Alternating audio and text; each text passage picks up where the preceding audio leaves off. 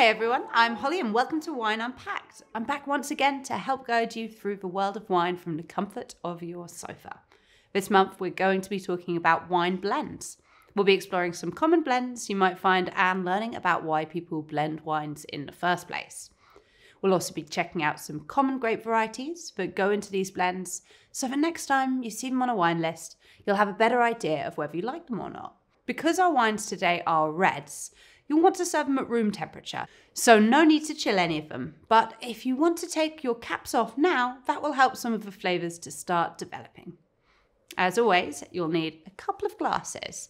And if you're looking for snack recommendations, things are going to get a little bit tanniny today. So olives, crisps, salty nuts, or maybe even some cheese would be your best bet to make the tannins more approachable. Once you've got everything you need in front of you, we're ready to get started. So let's get cracking and find out about blends. As you've probably worked out, wine blends are the result of blending or mixing one wine with another. This usually happens at some point between fermentation and bottling, and means you need different batches of wine with different characteristics in the first place. This might be wines from different grapes, but can also be from the same grape but with different vineyards, or even wines from the same grape and the same vineyard, but batches that have been treated differently during production, or a mix of all of these.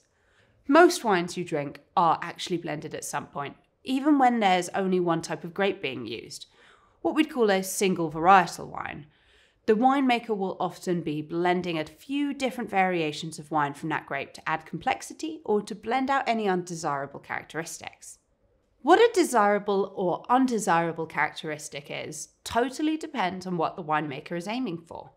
It could be to make the best wine possible, sparing no expense along the way, a quality-led approach. Or it might be that they're looking to produce as much cheap and cheerful drinkable wine as they can, which is a more volume-led approach. Or they might be looking for a mix, somewhere between the two.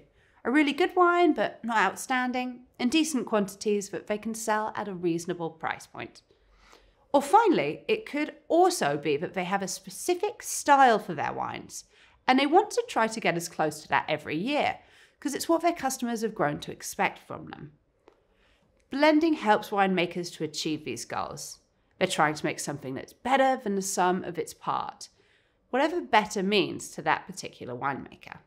Many wines are made from grapes from a few different vineyards, and winemakers need to figure out how to make the best wine from the variety of grapes that comes from different sites.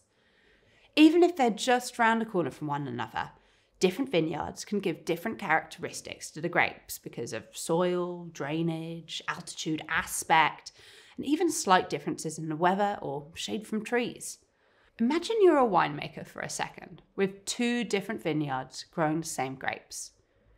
One of your sites might be ideal, in the middle of a steep slope with good water drainage and the soil less fertile to encourage really highly concentrated fruit. It might have a favourable aspect pointing towards the sun during the day and benefit from cool nights to ensure high acidity. However, because of the poor soil and cool temperature, yields would be low, meaning you can't make as much wine overall. Your other site might be in the warm and fertile valley floor. The fertile soils might grow a lot of big grapes that ripen with lots of sugar. But despite being able to grow lots of grapes down here, they will be lower in quality, lacking decent flavour concentration, acidity, and complexity maybe. In this instance, you have a choice. Make one really top-notch wine in small quantities from the premium site and another lower quality, less complex wine from the grapes from the valley floor. Or do you decide that rather than picking one or the other, you can use some of your premium grapes to upgrade the quality of the not-so-good ones and use the lower quality grapes to increase the volumes? This is where blending comes in, and this is actually one of the choices our first winemaker has made today. A single varietal wine made from grapes from two different sites with characteristics from both. So why don't we crack it open and see what we've got? Try not to finish all of the first two wines now, so we can go back and do a comparison shortly.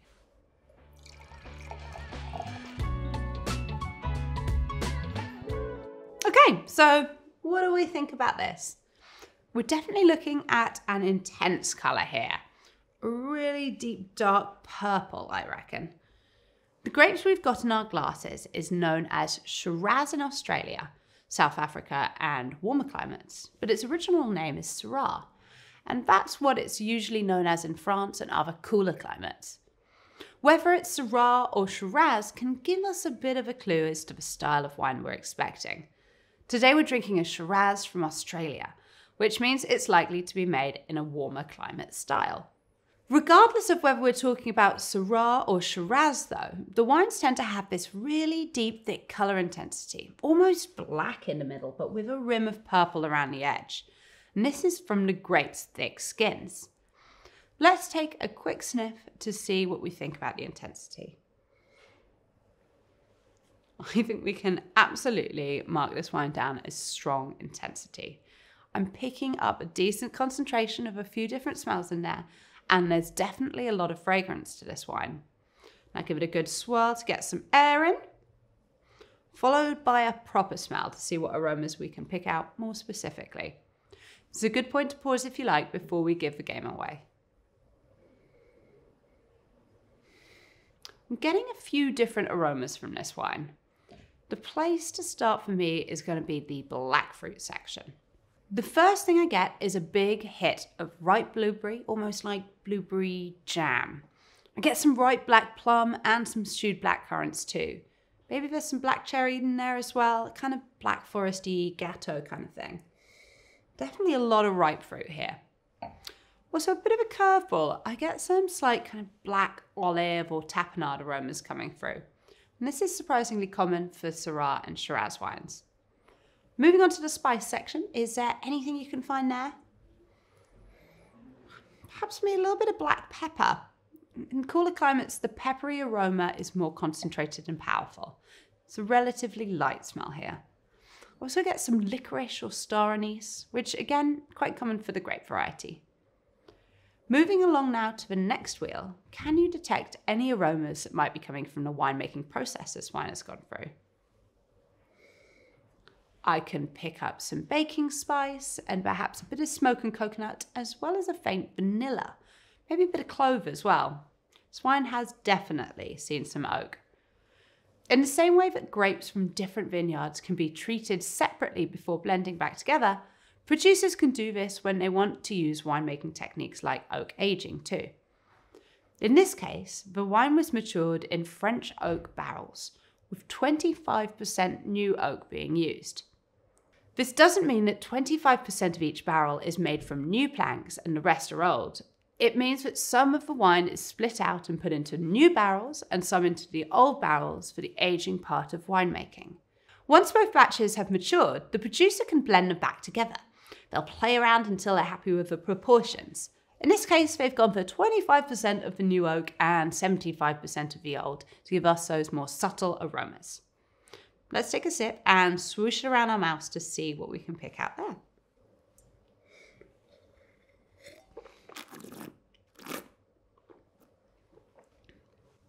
Okay, so how do you feel about this? It's pretty intense stuff here, huh? Up front on the palate, I get that deep, dark fruit flavour, definitely that blueberry jam. Also a touch of the unusual black olive, licorice, pepper coming through. The oak aromas are definitely there too. The clove, some of that vanilla and smoke. Definitely got some decent complexity going on in this wine. The smokiness almost starts to hint forward towards like a smoky bacon flavour. Again, this kind of meaty bacon flavour pops up quite often with Syrah and Shiraz. Let's hop over to the next step in our process and see if we can pick apart the characteristics or structure a little bit. Starting with the body, I think we're looking at full. Because of the warm climate in Australia, the fruit is ripe with a lot of sugar when it's picked, meaning that there is a lot of sugar to convert into alcohol. The high alcohol content, a whopping 14.5%, is giving the wine a really decent body and dense, weighty feel. The tannins are high, but because of all that sunshine, they're actually really ripe and soft, so feel much smoother. And the oak helps to soften them too. It's not too overpowering or in your face, but because Syrah is a thick-skinned grape, there's definitely quite a bit here. All these, plus the full body, make it really pleasant to drink. It's got a great, almost velvety texture. Sweetness-wise, we are dry, despite all that sweet fruit. There isn't any actual sugar left in the wine. The acidity here is actually fairly high, at the high end of medium, which balances out that ripe fruit and helps add some structure and backbone to the wine. Syrah is a naturally acidic grape, but in this warmer climate, acidity starts to drop as the grapes ripen. Now we're on to conclusions, and I think we're definitely doing well intensity and complexity-wise. There's loads of different flavours and aromas, and all of them pretty powerful. Balance-wise, we're good too. Those big tannins feel balanced with a good concentration of ripe fruit characteristics. With the finish, this one is quite an interesting one. For me, a lot of the flavour happens up front and then fades away relatively quickly. The flavour doesn't turn unpleasant, it just doesn't leave a long lingering taste in your mouth. And we'll come back to that in a second. This wine is called Hill and Valley. It's from Australia and a winemaker called Peter Lehmann. And the name actually derives from the fact that the wine comes from 2 different vineyard sites. The first site in the cooler hills gives the wine a concentrated black fruit flavour, as well as the freshness and a bit more acidity. The second, in the hotter, more fertile valley floor, gives the wine some more confected, jammy, ripe fruit flavours and that high alcohol level that contributes to the body, as well as providing a bigger volume of grape juice. The winemaker will have kept the grapes from each site separate throughout the winemaking process, then blending them together either after fermentation or barrel aging. This means that they're able to achieve a wine that elevates the less premium grapes from the valley and makes the higher quality grapes more affordable. With this one, you're looking at about £13 to £14 a bottle. So for the money, I think you're getting a really incredible wine. From the same winemaker, a Shiraz that uses grapes from only the top sites costs around £30 a bottle. If you're into this, you're in luck because there are some amazing Syrah and Shiraz wines out there. If you like this bold, ripe style, you're after Shiraz. Check out this area of Barossa Valley in Australia or the nearby Clare Valley and Adelaide Hills. South Africa makes some great wines in the same style too. If you're after the cooler style Syrah, its natural home is in the Northern Rhone in France. Here they have some incredibly premium wines that you might have heard of from areas such as Côte-Rôtie, Hermitage and Cornas. Those will be getting a little bit lighter in body than this, but with a touch more acidity, a bit more tannin and powerful concentrated aromas of black pepper, blackberry and graphite.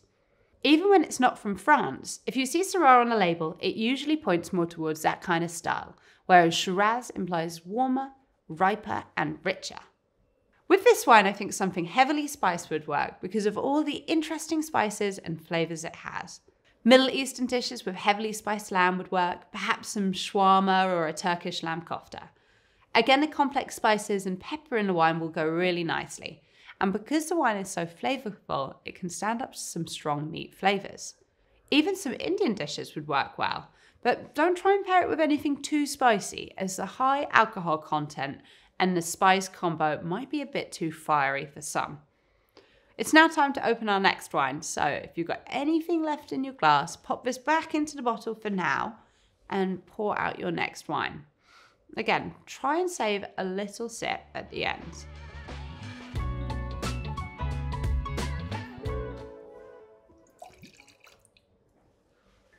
We're now moving on to another grape that also has a couple of different names, depending on where you're from. In France and much of the wine growing world, it's known as Grenache. But in Spain, where we're headed to now, it's called Garnacha. This is 100% Garnacha, but it's a really common grape to find in blends across Spain and all over the world. If you take a look at the wine, you can hopefully notice a difference in colour between this and the last. It's not as intense, the colour's a little bit lighter, medium, and it's a little bit of a different shade too. While our last one was definitely purple, here I'd say we're somewhere between purple and ruby. Now, let's give it a sniff. It's still fairly intense, but not quite as much as the last one, medium to strong. There's definitely a bit going on here, so let's start picking it apart. The First thing I'm getting here is red fruit. We're definitely looking at things like raspberry, strawberry, and cranberry this time. Maybe even some red cherries too. There's a difference between the kind of fruit we're getting as well. It's not so rich or almost jammy fruit like we had with the last wine. It's a little bit more tart. The fruit has a bit of brightness and freshness to it. There's something slightly herbal here as well. Maybe it's dried thyme, perhaps some white pepper.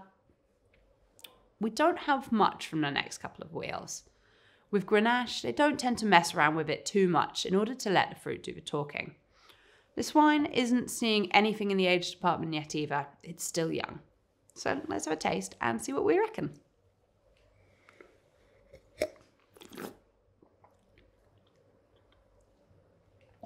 Okay, so I'm really picking out those fruit flavours. I'm getting a lot of that raspberry and some of that cranberry too. There's a little bit of thyme or dried herbs. But let's hop over to structure and see what we can find out. Despite the lighter colour, I'm definitely getting a decent body. And this is coming from the alcohol in the wine. Grenache as a grape can get pretty boozy. This wine is from Bodegas Aroa, a natural winemaking bodega in the Navarra region in northern Spain, in the shadow of the Pyrenees. Both the latitude and the altitude make the climate cooler. Despite these cooler temperatures, the grape is still making a really high alcohol wine because Grenache as a grape accumulates lots of sugars, which leads to more alcohol in our final wine. In hotter climates, even more so. That high alcohol is contributing to the full body of the wine. On tannins, we're in the area of medium here. Again, this is pretty typical for the grape. It's a really smooth wine and very nice to drink. Grenache isn't a particularly high tannin grape, so single varietal Grenaches can be a great option if you're looking for tons of flavour and full body, but not so much tannin. Sweetness, again, we're looking at a dry wine, so we can move on to acidity. And this is medium, maybe even a medium plus. Next, let's have a look at our conclusions. With this one, it's still got a good intensity, but I can't pick out quite so many different flavours, so I wouldn't score it quite so highly on complexity. Balance-wise, it's still really good. Despite the high alcohol, it doesn't give us a nasty burning sensation. It's pretty smooth and has that nice freshness to it. On to the finish, and this one for me is much longer than the last. I can taste the red fruit for quite a while after I finish my mouthful. I'd say this wine is good. It's not mind-blowing, but it has a really nice example of a pure Grenache wine. And it's got some good examples of the characteristics that we'd expect from this wine. Good fruit flavour, freshness and balance, despite the high alcohol and full body and a nice long finish. Garnacha, or Grenache, is made in lots of different styles.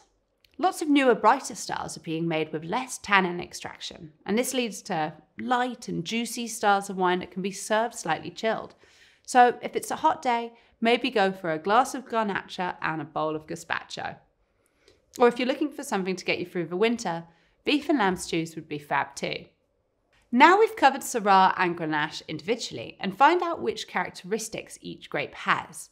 As you might have guessed, with our next wine, we're about to find out what happens when you blend the two grapes together. This will give us a wine that takes certain characteristics from one variety of grape and some from another. To do this, we're headed down to the Rhone Valley. So pop the remainder of your Garnacha back into the bottle, pour out your next wine, and let's find out a bit more about the style of wine they make here.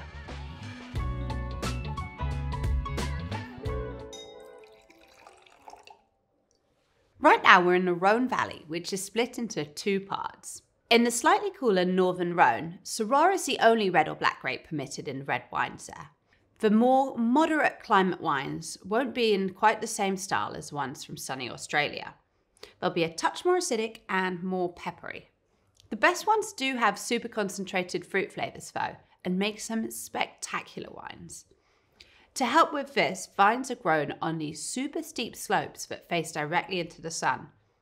One of the regions in Northern Rhone is actually called the Côte Rôtie, or roasted slope. The different appellations are all pretty small, and as such, most of the wines from the Northern Rhone are pretty expensive. In what's known as the Southern Rhone, the rules are a little bit more flexible on what grapes you can use. They still grow Syrah here, but they're also allowed to use a whole range of other grapes and carefully blend them together to create complex blended wines. A winemaker can dial certain elements up or down depending on what they're looking for to create the style they want. That's helpful for these guys where the climate can be a bit more unpredictable than sunny Australia.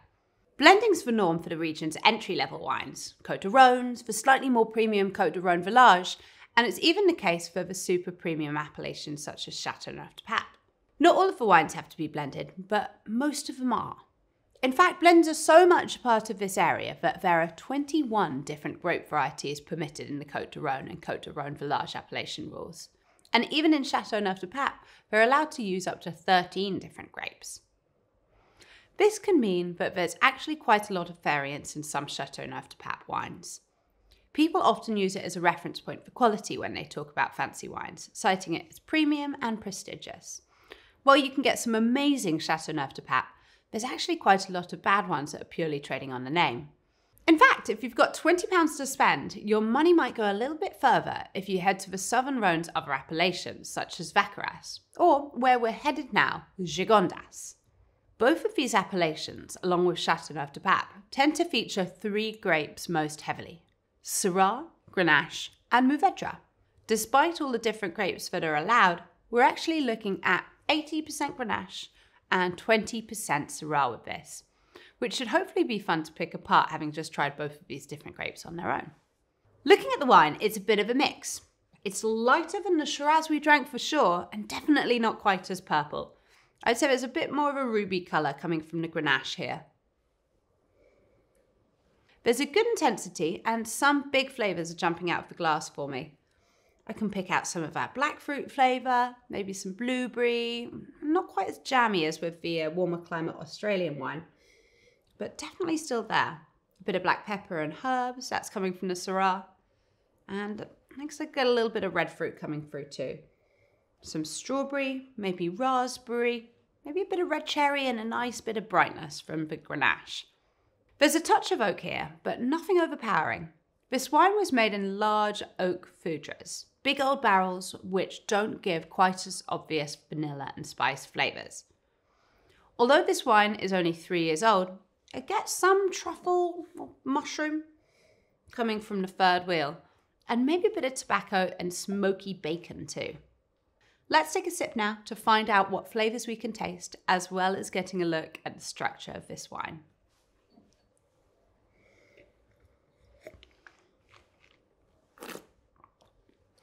Up front, flavour-wise, I'm getting a big hit of that darker fruit. The plum, the dark cherry and the blueberry. That's coming from the Syrah component of the blend.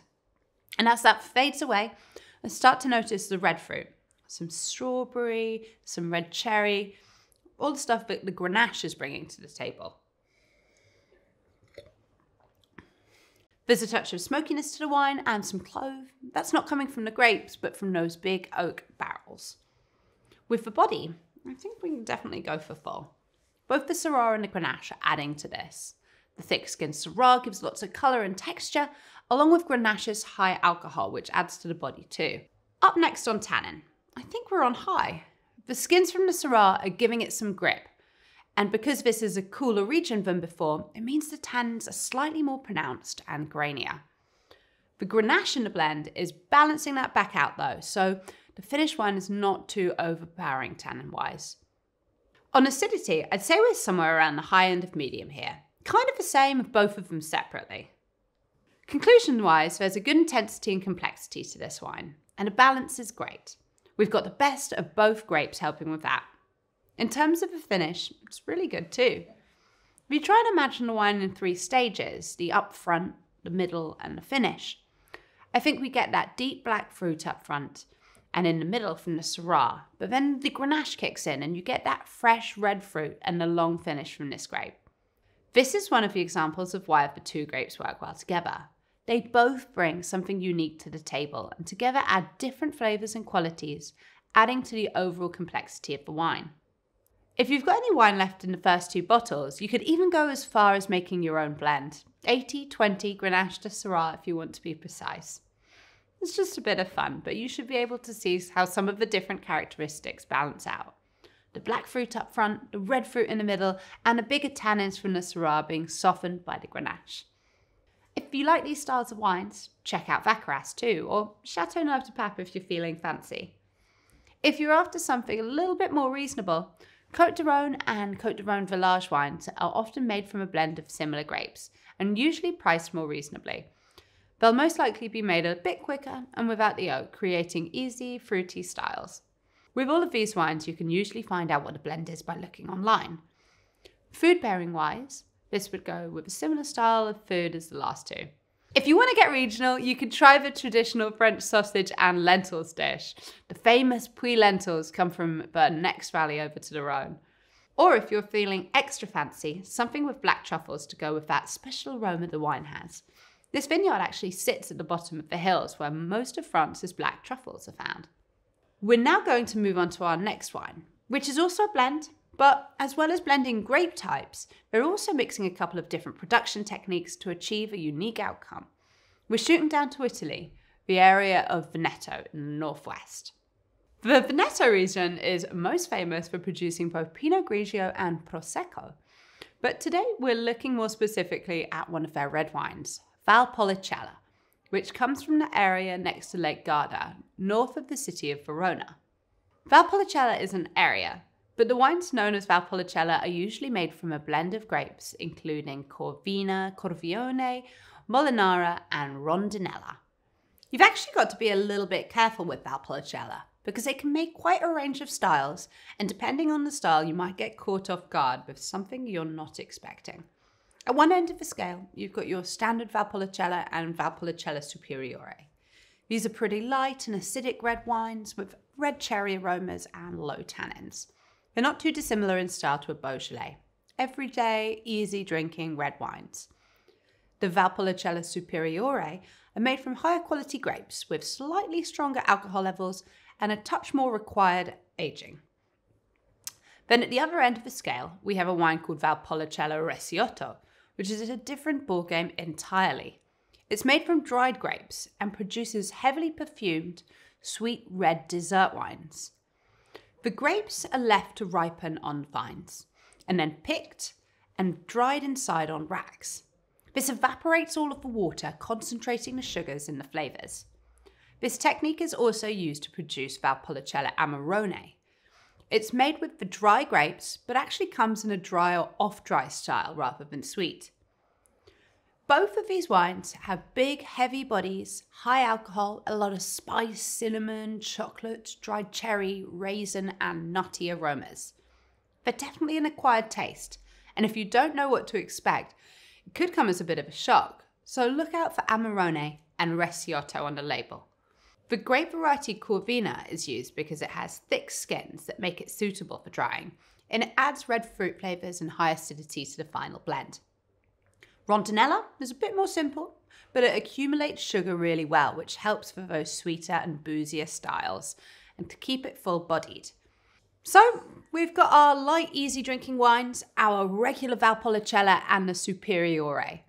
Then those unusual full-bodied off-dry to sweet styles. And then we have something in between, which is, you guessed it, a mix of both styles. The in-between wine is called a Valpolicella Ripasso. Let's pop it in our glasses to check it out.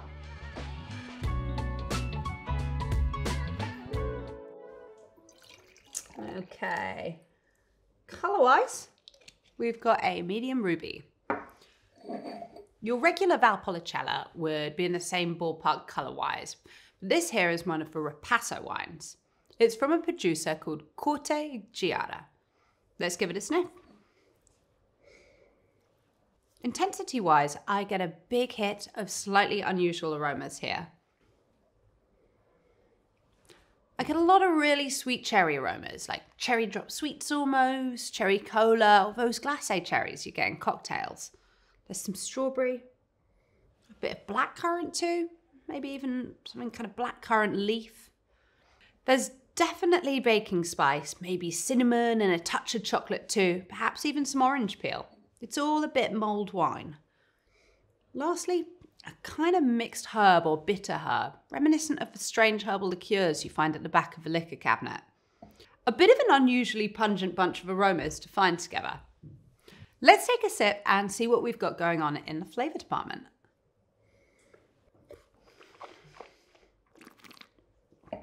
So it's rich, complex, and has a lot of those same flavours. It's a touch on the unusual side if you've not drunk one before, but I think that the sweet cherry herbal flavour is really nice. Body-wise, I'm going to go with somewhere between medium to full. It's got a bit of warmth pointing towards the high alcohol content.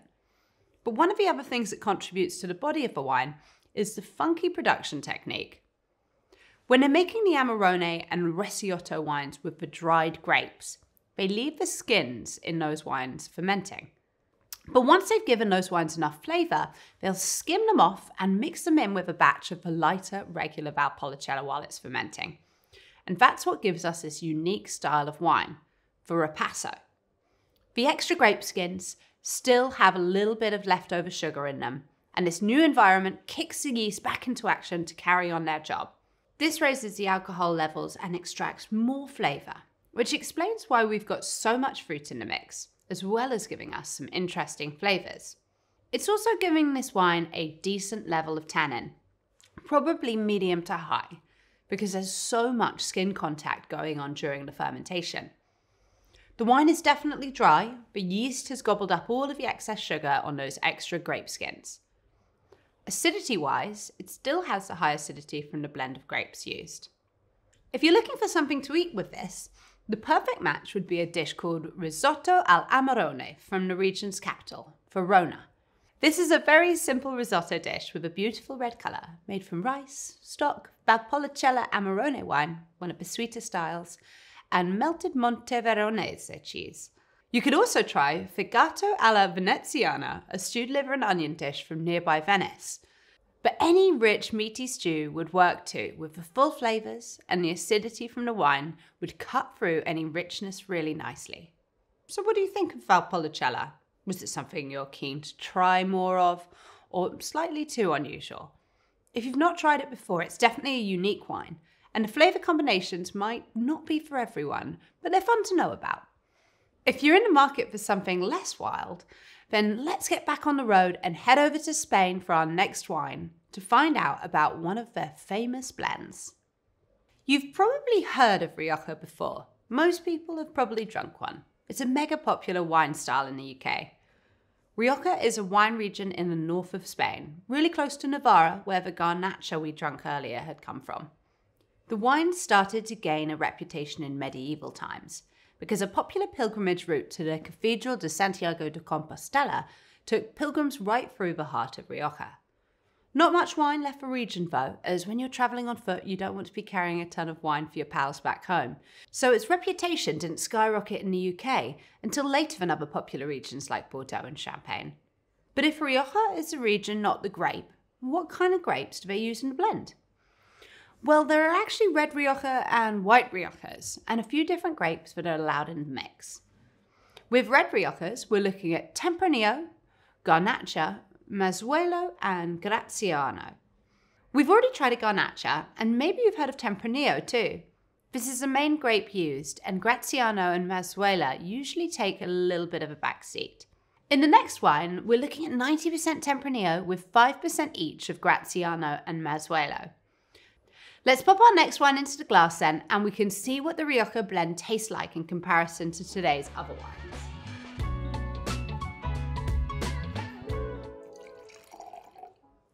So colour-wise, I think we're much deeper than the last.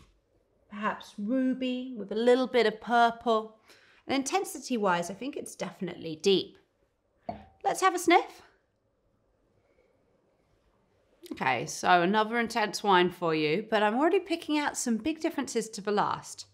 Let's start on the first wheel. What do you get here? I've got black fruit for sure, a bit of cherry and some blackberry, perhaps a little bit of red fruit. But the fresh fruit flavours are a little bit muted for me, and so I'm going to hop over to the next wheel, as I'm getting some definite aromas from here. Hopefully there's a few big aromas you can pick out here. Coconut for sure, maybe a little bit of smoke and vanilla, and sweet baking spices. This wine has definitely seen a lot of oak, and it's actually interestingly American oak that they use here in Spain. The practice of oak aging Rioja started in the 1700s when a Spanish duke visited Bordeaux and found out they were using new oak barrels. Because French oak was so expensive, they started importing oak from the Spanish colonies in America instead, and its use became a trademark of the Rioja style of wine. But American oak gives much stronger aromas and flavours than French, which is why these aromas are so strong. In fact, the use of oak is actually legally defined and listed on Spanish wine labels. Depending on how long the wine spends in contact with the oak, you get a few different terms. Firstly, there's Rioja Generico or Joven. If you see this on the label, chances are it's not even seen the inside of an oak barrel at all. It will be a fresh and fruity wine. Then you have Crianza. These wines have to spend 6 months in oak barrels, so we'll pick up a little bit of that oaky toastiness. After that, Reserva. This wine is a Reserva, and that means it spent 12 months in oak. That's where these intense coconut, vanilla, and spice aromas are coming from. Lastly, you've got Gran Reserva, which spends a whopping 18 months in oak. From these wines, you can expect even stronger oak characteristics. As well as the oak aging requirement, each category also has a minimum total aging requirement, which can either be in the barrel again or in the bottle before it's sold. Generico or Joven wines don't need to be aged at all, and the Gran Reservas need to be aged for at least 5 years before they're allowed to be sold. This wine, the Reserva, has to have a minimum of 3 years worth of aging, but this one actually has about 5 years of age on it. So we should start to pick up some of the aging characteristics. I know we don't get much fresh fruit, but I am getting some dried fruit from this wine. Perhaps some prunes and figs. We often see primary fruit drop off and turn into the dried fruit equivalent in older wines. I'm getting a little bit of leather, maybe a truffle or mushroom, all classic aromas from aged red wines. Let's try it and see if that helps to bring any more flavours and aromas out.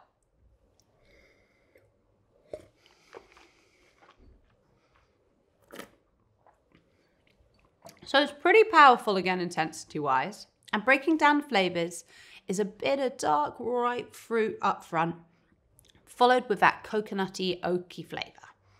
The body for this wine is definitely full. Rioja has very warm, sunny summers, so the grapes can develop lots of sugar, meaning there's lots to convert into alcohol. Again, adding to the body. Tannins, I'd say, are medium to full. The main grape, Tempranillo, is relatively full-bodied already and has thick skins, which gives us lots of tannin and flavour to extract. And a small amount of Mazuelo in the mix is adding an extra hit of tannin. Oak aging also impacts the tannins. This wine has spent just over 1.5 years in oak barrels, and the oak is imparting some more tannins to the wine, but also softening the ones that are there already. You should be able to feel them if you run your tongue around your teeth, but they don't have a sharp or bitter taste to them. Finally, on acidity, we're looking at medium to high. Not as much as the Valpolicella we just drunk, but Tempranillo is definitely an acidic grape. So conclusions for this wine. What do you reckon? I think we'd have to score it pretty high against all 4. There's a decent intensity, a lot of complexity coming from the oak and the age. It's a well-balanced wine, nothing seems out of place, and it's got a really nice long finish. This is a very good wine, and it's a total bargain considering how good it is. It's from a producer called Ramon Bilbao, who are quite a large-scale producer in Rioja. Like most Rioja producers, they make a range of wines, such as the younger and simple Crianzas, and also even older, more oaky and premium Gran Reservas. If you like big, bold flavours, some interesting aromas and flavours from age, the Reservas and Gran Reserva Riojas are going to be what you want to look for. And compared to some other regions, they can be really good value for money. This wine is about £20 a bottle in a shop, meaning you can get it for about £30 to £40 in a restaurant. And Riojas are a great choice with food. If you compare that to something like a Bordeaux, you'll be getting a lot more for your money with Rioja. So if you're looking for something to pair with a rich and hearty meat dish, look no further. The intensity and complexity will help it stand up to strong flavours, and the acidity will help to cut through the richness. With food, the tannins will be less noticeable too. So if you're finding it slightly too much now, with a meal it'll probably be okay. I'm going to suggest pairing it with Spanish meatballs in garlicky and tomato sauce, or slow braised beef would also be amazing with this. All the rich meat will go down a treat with this intense wine. And with that, we're going to do some more jetting around the Iberian Peninsula as we move on to our final wine for today. And we're headed to another region where they're big on red blends, and a region that's increasing in popularity at the moment. We're just going over the border from Spain to Portugal. Portuguese wine is starting to become more and more of a big deal. Until relatively recently, they were known mainly for their port. Port is an intense, sweet, high-tannin, fortified style of wine made in the Douro Valley in the north of the country. Portugal has an absolutely enormous range of different grapes, some of which you never really find elsewhere, and some are grapes you find in other countries but under a different name. The fortified port wines can be made from over 30 different grapes, but there are 5 main varieties: Touriga Nacional, Touriga Franca, and Tinta Roriz, aka Tempranillo, the grape from Rioja, Cao, and Barroca. Over the past 10 years, wines other than port have started to come into fashion, in part because they're super affordable and there are also tons of grapes, blends, and individual areas to explore. There are lots of different winemaking areas in Portugal, all with different styles of wine. Vinho Verde, which you may have heard of, is by the coast in the north.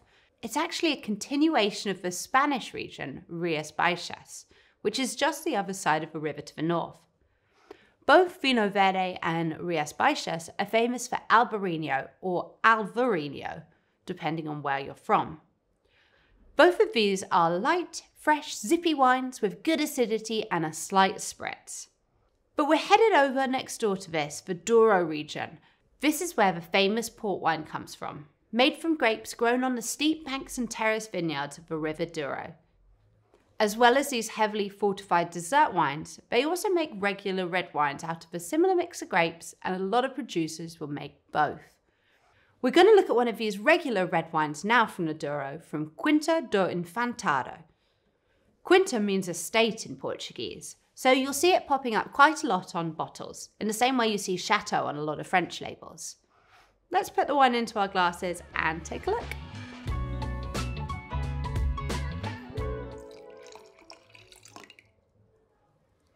So I'd say we're yet again in the intense colour territory with a really deep colour. Again, somewhere between ruby and purple.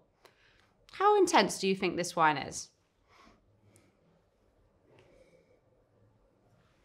It's quite powerful, but I'm going to go with a medium for this one. We've definitely drunk some more intense smelling wines today.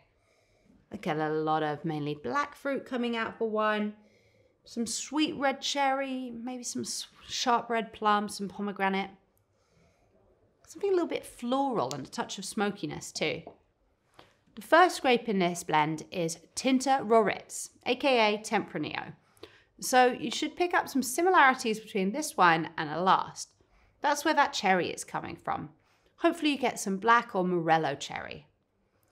Next we've got Touriga Nacional, and that's giving us the sharp plum characteristics. Then finally we've got Touriga Franca. This grape is a little bit lighter than the other two and is giving us a bit of pomegranate, some strawberry, and a slight floral characteristic. Let's take a sip and see if some of those flavours are still there when we taste.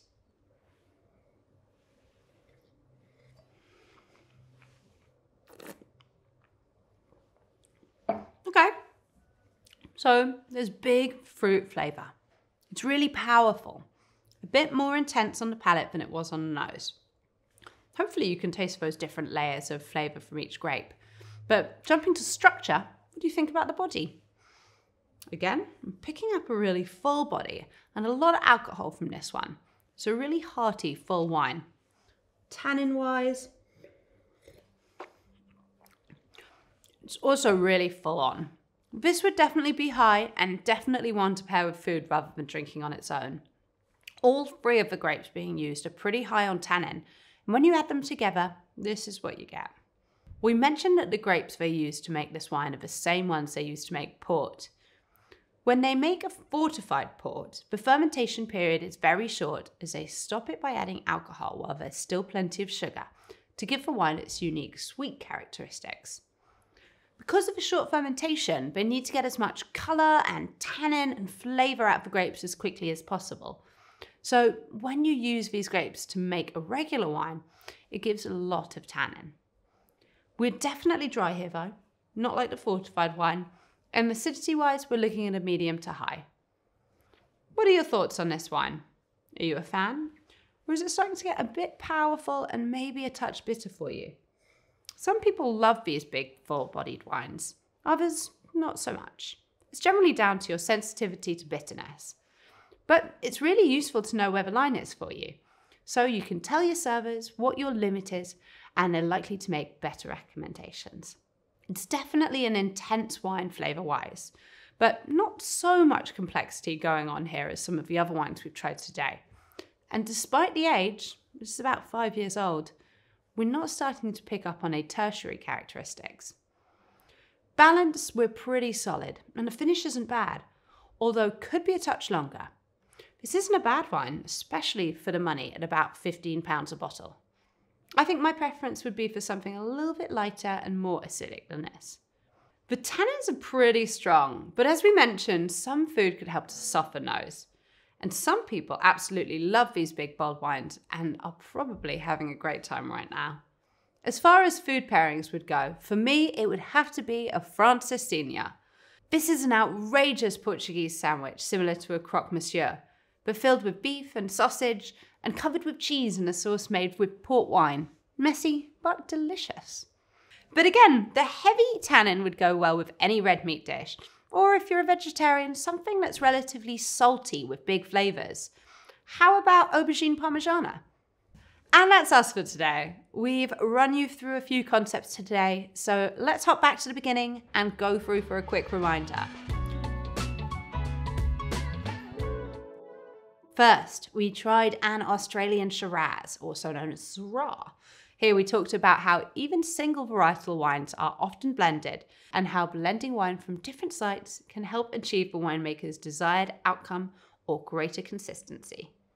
Then we tried a Grenache to show off some of the different characteristics of this grape before moving on to the Rhone blend of both Syrah and Grenache to show what each of the grapes brings to the table to make the wines of the Rhone Valley so unique.